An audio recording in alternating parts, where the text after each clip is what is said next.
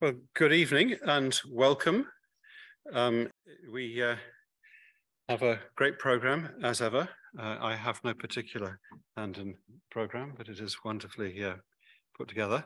And we have a student speaker to start, and that is Clayton Roberts, who's based at the Institute of Astronomy. And he's going to be talking about missing methane. So Clayton, I think you're in Amsterdam this evening. Yes, I am. Yep. Over to you. Thank you very much. Right. So, yeah, my name is Clay. I'm a PhD student at the Institute of Astronomy.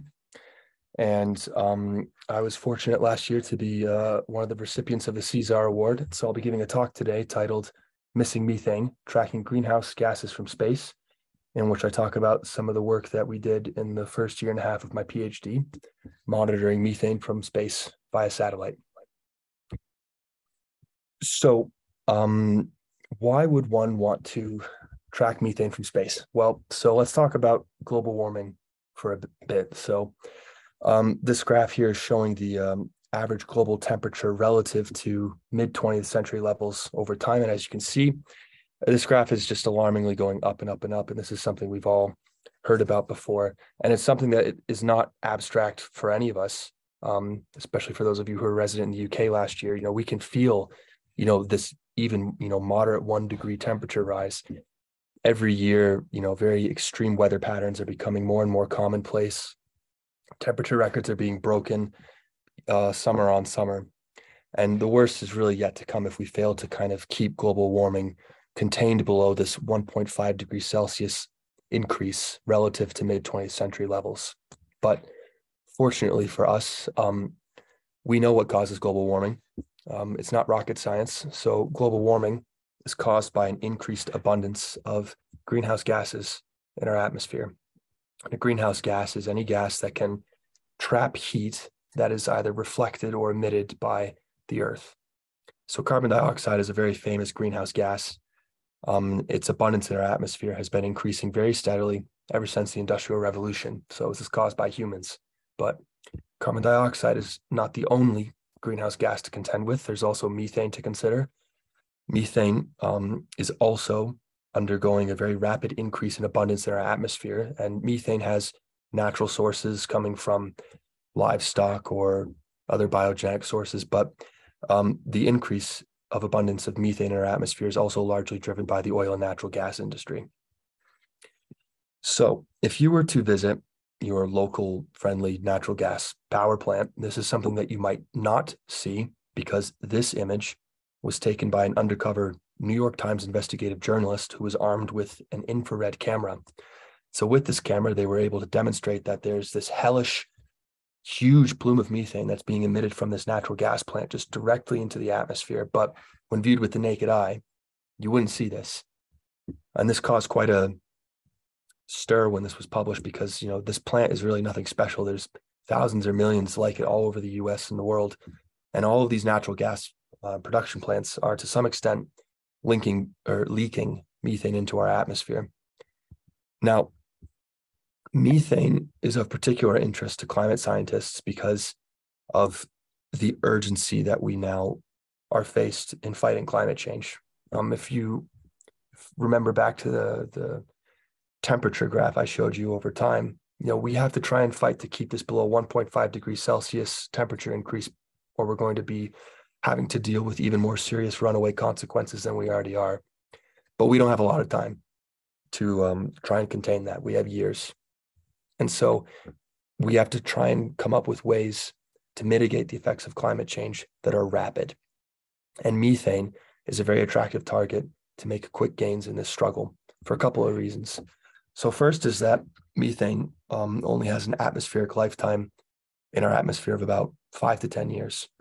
And what this means is that if you were able to suddenly just snap your fingers and then any source of methane emission on Earth just is gone. Well, this means that within 5 to 10 years, you would see a very rapid reduction in the concentration of methane in our atmosphere. And that's huge because what that means is that any effort you make on the ground now to kind of mitigate methane emissions will actually result in change within a few years. Carbon dioxide, on the other hand, has a much, much longer half-life in our atmosphere. And so if you pull this same magic trick where you just suddenly can vanish away all the ongoing sources of emission, wouldn't actually change anything for a very, very long time. So you'd have to rely on things like carbon capture to actively remove CO2 out of the atmosphere. So second reason why methane is a very important greenhouse gas to be monitoring and tracking is because pound for pound, it has a much, much greater ability to trap heat than carbon dioxide does, about 80 times greater, depending on what metric you use to calculate this. But don't get me wrong, all greenhouse gases need to be tracked and monitored and hopefully reduced in their emissions. But I focus on methane, and a lot of people do, and this is why. And these are just some headlines kind of highlighting how, although lots of people in the field have known for years that methane is a very dangerous greenhouse gas, it's not picking up a lot of steam at climate summits and in politics. So how can we go about monitoring these gases? Well, we could put satellites into space. This is a very handy way to monitor emissions because it's independent, it's unscheduled, and satellites like Tripoli here, which is the latest and greatest greenhouse gas observing satellite, it can look at every spot in the globe once a day. You don't need to rely on industry giants in the oil and gas field to report their own emissions. You can look at them directly. And so Tripoli here can observe methane, which is very handy. It can also observe nitrogen dioxide, which is not a greenhouse gas, but it's a very dangerous pollutant. Comes out of the tailpipe of your car. It's produced in combustion reactions. When you have cities like London, which impose like no traffic zones and things like that, NO2 is what they're trying to limit. So Tripoli here was launched by the ESA in 2018. That was the year before I started my PhD, and it can observe methane and it can observe NO2.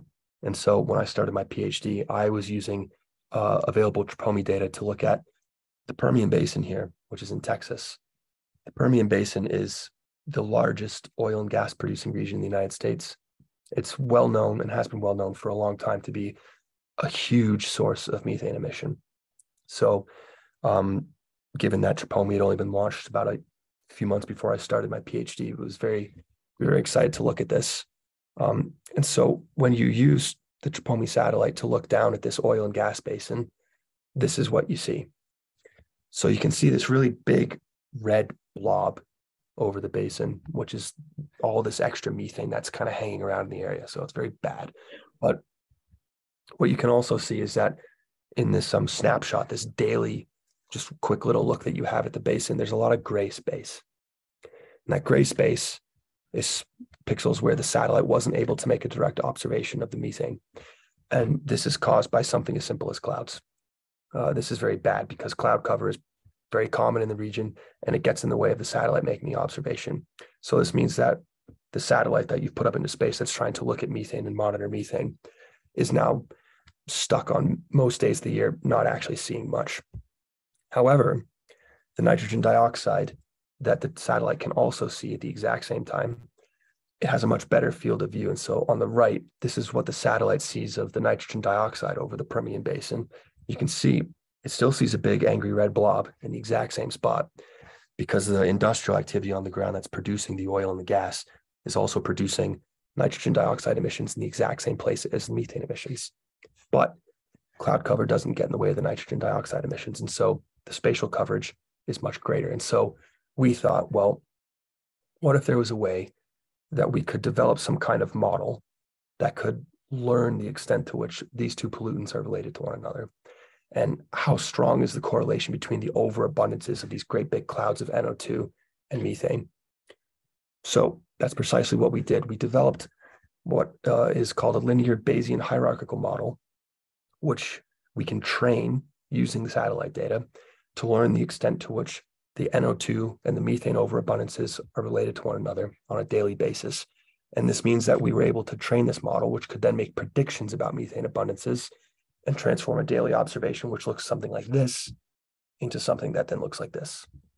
And so the spatial coverage of the methane data product is dramatically increased, which was a huge win. And so we were then able to apply this model to a year's worth of satellite data. And we found that we were able to augment the satellite spatial coverage of the basin to just about 100% on every single day. And we believe that this was the most extensive estimation of methane over this, highly targeted industrial region to date. So we wrote this up and we published it in a paper, which we were very excited to share. And I then presented this to the CSAR award, which I was very grateful to receive. And then with the money from the CSAR award, I then was able to come here to Amsterdam and continue my research with some collaborators at TU Delft, among other places, where we're now working on how to use these enhanced data products to then estimate methane emission rates from these oil and gas basins. I think that's just about 10 minutes. I hope you could all hear me when I was talking. I guess I now have time for questions, if there are any.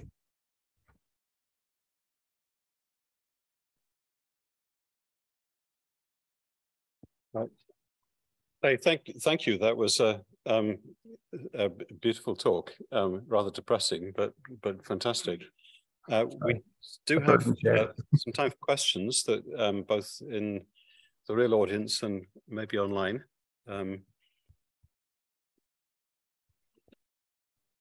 So let me sort of start. Well, let me ask a quick question. I mean, methane doesn't give a very large infrared absorption, does it? Because it's not very polar. Was it all right? I mean, NO2 is an easier molecule to see in infrared. It is.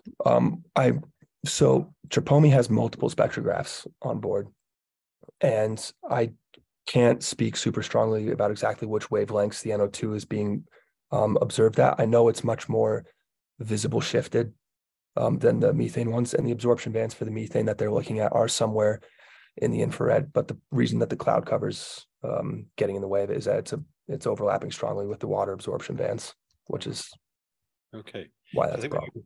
A question at the back. Yeah. Okay, this is a bit of speculation. Can you hear me okay?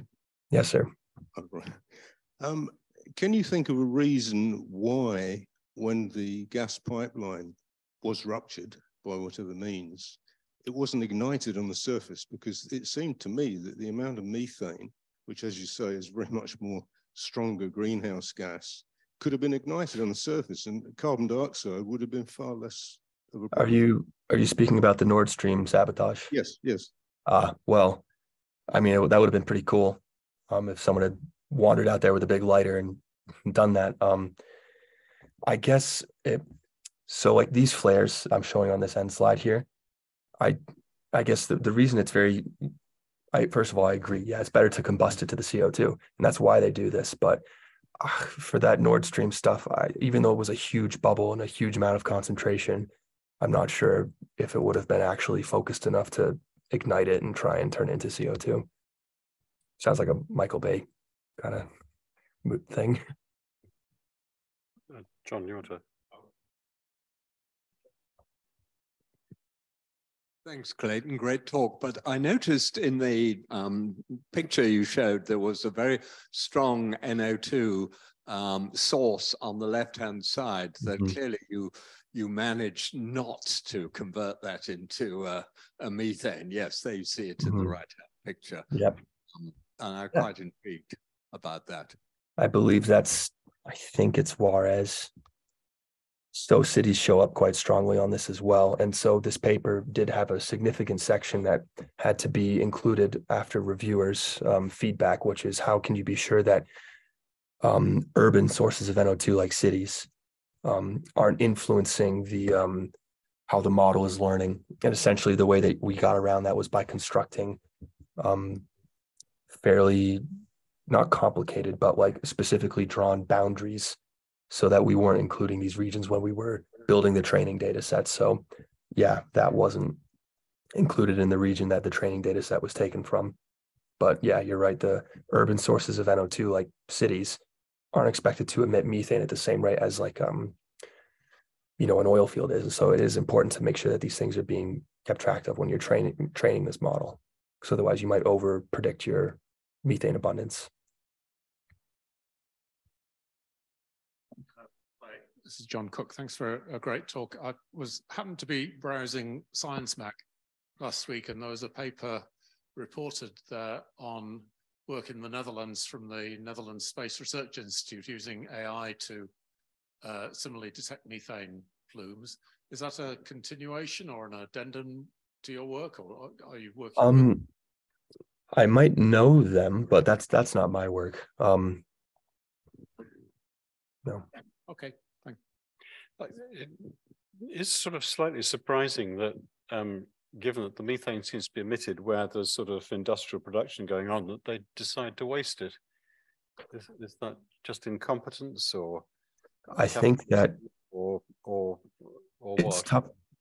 It's when any sane person would think about, yeah, the environmental impact is awful, but yeah, any sane person would say, well, you're being wasteful, you're losing money. This is an industry that is just making money hand over fist in a way that just the system is just, it doesn't apply. It doesn't matter that they're wasting it. Okay, right. So we're going to get ourselves depressed at this point. Sorry. Okay, so Clay, thank you very much. That was just the sort of snapshot that brings things to life. Thank you so much, and Thank you very much for having me. ongoing research. Yeah.